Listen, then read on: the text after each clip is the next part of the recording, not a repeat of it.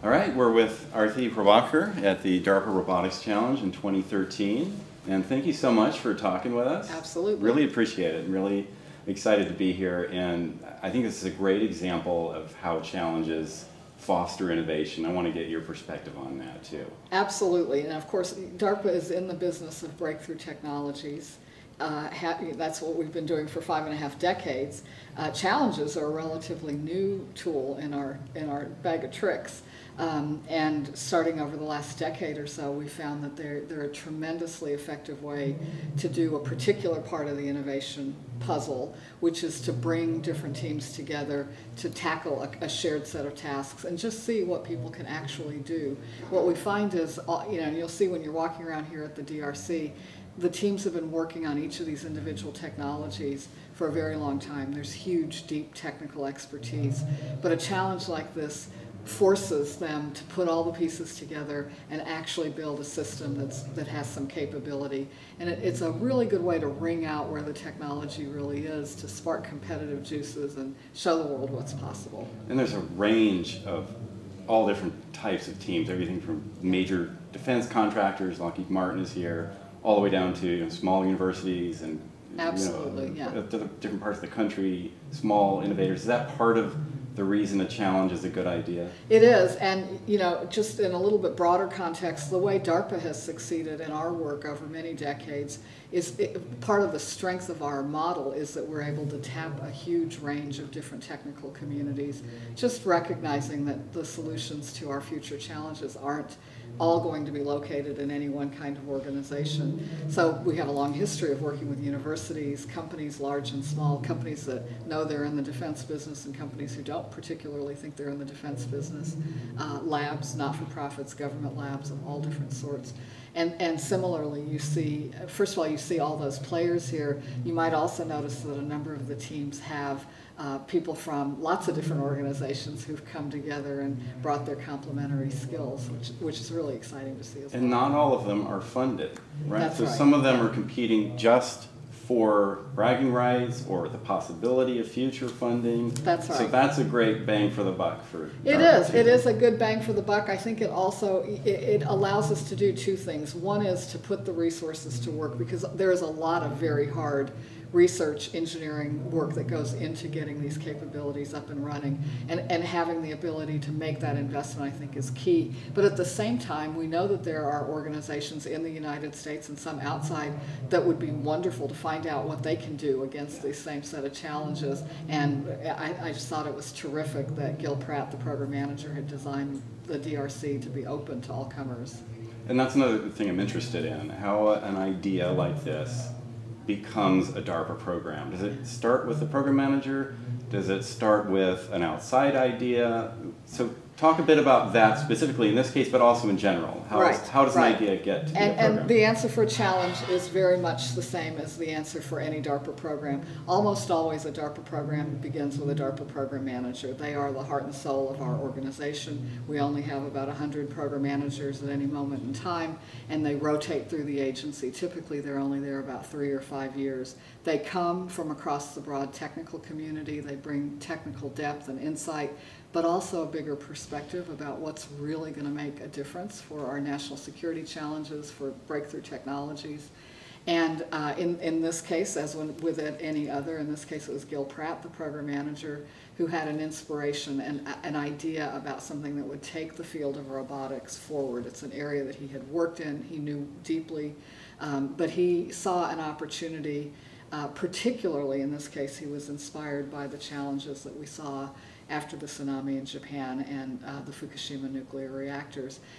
Everyone in the robotics community looked at that and said, if we had the kinds of capabilities we've been dreaming of, think what a difference it would have made to have robots be able to intervene in this complex human-designed environment that is now poisoned. It's impossible for humans to function in it.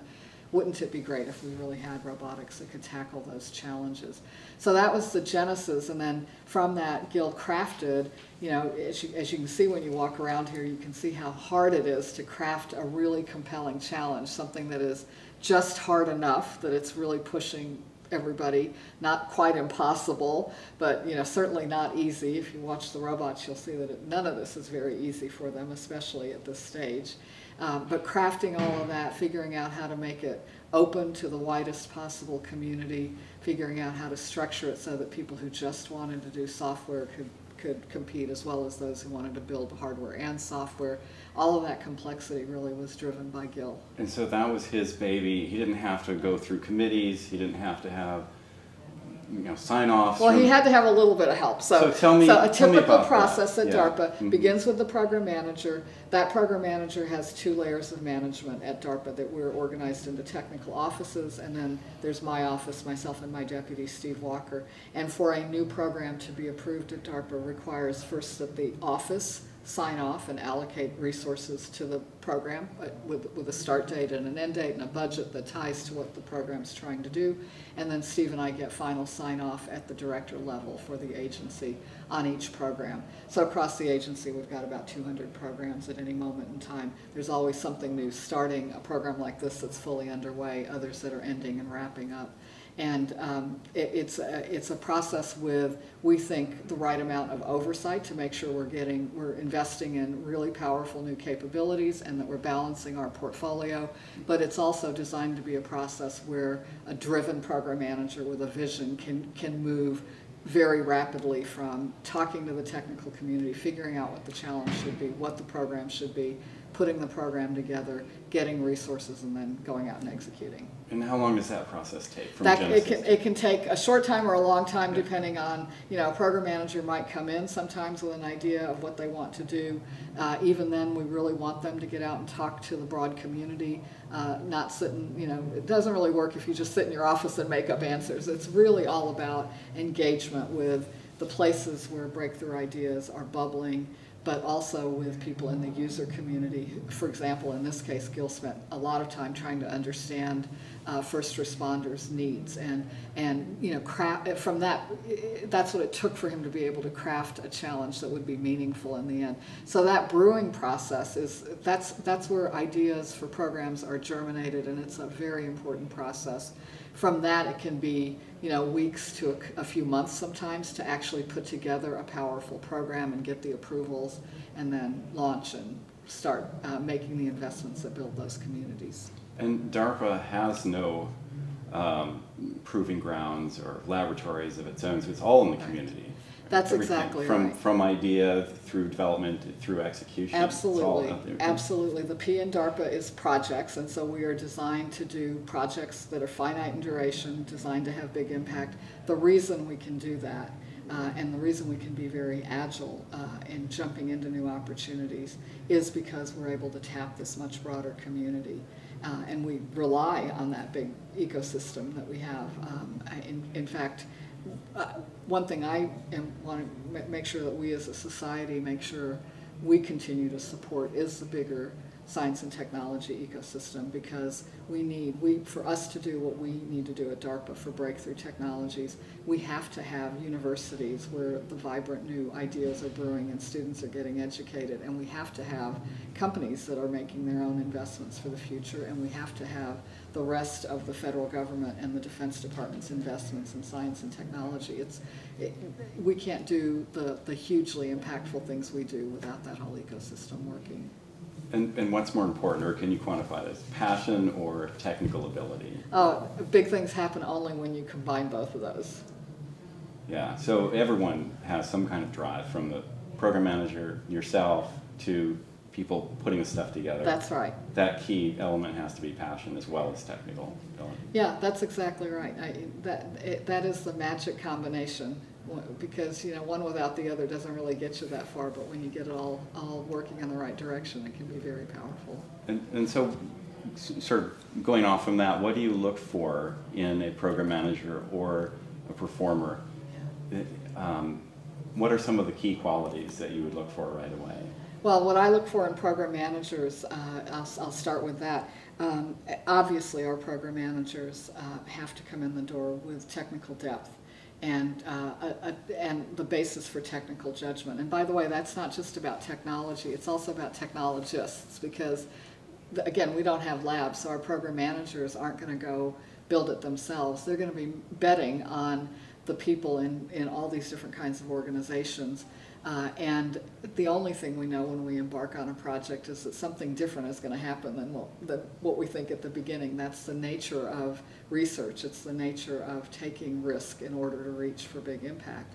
So I'm looking for a program manager who's going to have that kind of technical judgment about both people that do technology and the technology itself. That's number one. Number two is I need dynamic range. I need someone who can understand bits and atoms, but can also understand what difference it makes and be able to navigate that seamlessly. That's a very precious commodity, a hard to find capability, but something that I really treasure. I'm always looking for people who are driven and passionate, who come into work every morning to get something big done. That sounds obvious, but there are lots of lots of reasons that people go to work in the morning.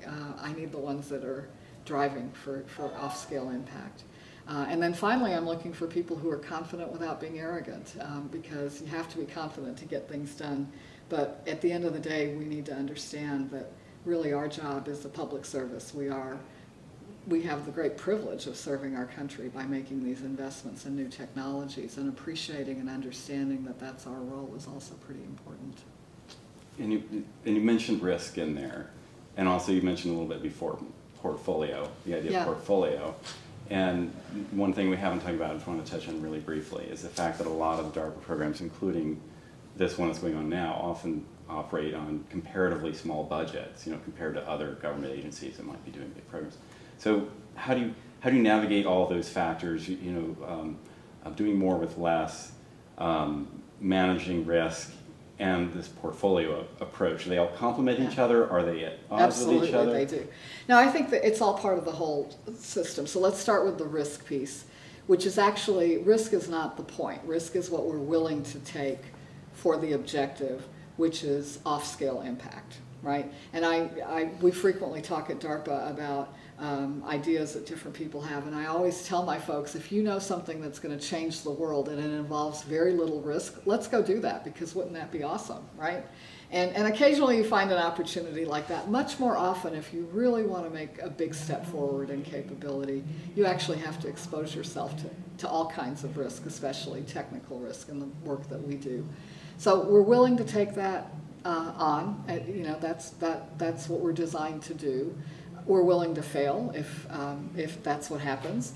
But between taking that risk and the end of the program, we do everything we possibly can to drive those risks down, to manage them so that we can succeed. That's really what we're structured to do. And the reason I think about our projects as a portfolio is that's how you manage risk. That's how DARPA has managed over 5.5 decades.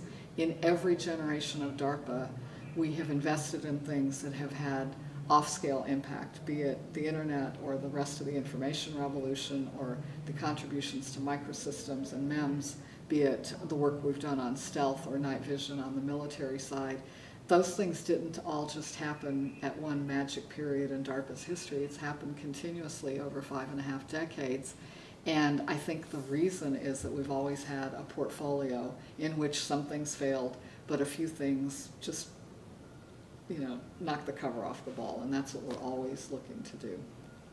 And lower cost, is that part of that? Well, I think that's about being effective with any resources that we do invest. And I think that there are aspects of our model that help us get a lot of bang for the buck. The focus on high impact, the ability to work with performers of all different types, the active program management that we do that allows us, we've got programs right now that are doing so well that we know we have to put more resources on them. We have other programs that are not doing as well, and so we pull resources off of them. That kind of continuous management allows us, I think, to optimize and get more impact for every dollar. What's the next big thing? I look at my 200 programs at DARPA, and I'll tell you that each one of them every one of those program managers certainly believes that they're investing in the next big thing. What we're seeing here at the DARPA Robotics Challenge, I think, shows us both how great the promise of robotics is, but also how early we are in the development of these kinds of sophisticated ground robots that can interact in human-designed environment. So I'm very optimistic about what might be possible here, recognizing that it's a long road ahead. If you look across our portfolio at DARPA, we are working to change what happens next with cyber, to create a new foundation for cybersecurity in this information context that we're living in daily in our lives publicly, in our private lives as well as in our national security community. We are working to harness the information explosion that's happening around us and developing new analytics that let us start getting meaning out of the massive number and types of data that we're surrounded by. In addition to extending some of the technology areas that we've worked in for many decades, today at DARPA we're making investments that focus on biology and its opportunity to create new technologies. For example, work on infectious disease. Can we build diagnostics that are so cheap and so rapid? Can we build the therapies for infectious disease that we can develop and then distribute very quickly? By doing all of that, can we outpace the spread of infectious disease? That's one of many examples of new areas where biology, I think, is starting to be a new and very powerful technology. So I think those are just some examples. There are many others in our portfolio. Some of them are going to be part of what really changes the next generation. Thank you. And the one last question I want to ask you personally is, what's your passion? What's my passion? Well, DARPA's my passion. I was very lucky to work at DARPA very early in my career, 1986 to 93.